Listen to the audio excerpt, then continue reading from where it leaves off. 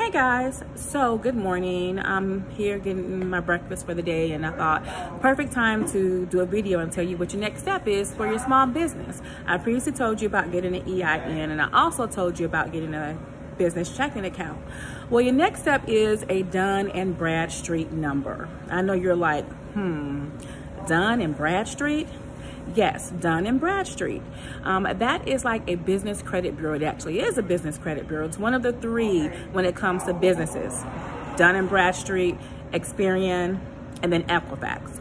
But Dunn Bradstreet is a number that you will commonly be asked for when you're trying to build business credit. You may apply for a loan to do office equipment or office supplies, like, through E-Line or Uline.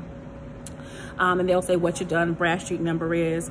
Also, if you want to be a government contractor, you want to become a federal contractor with the government, they also are going to require you to have a Dunn Bradstreet number. A Dunn Bradstreet number is free, and the credit score normally runs between 1 and 100 once you have it established, 100 being the best. So go to the website. You can just Google Dunn Bradstreet. That's D as in Diamond, U-N, N as in Nancy, and Bradstreet, B-R-A-D-S-H-A-W.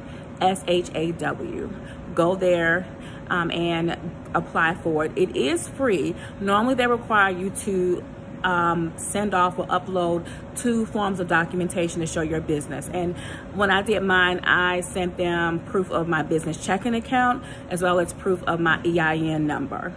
If you requested to get your EIN number to write it down and not get it to the IRS.gov, no problem. Your bank actually is pretty good about printing you off a copy of that. So I hope this video helps you, because it helps me, because this is one of those things that you just want to go ahead and get. Even if you're just sitting there and you're not doing anything with it, get a Dunn Bradstreet number. Thank you. Have a good day.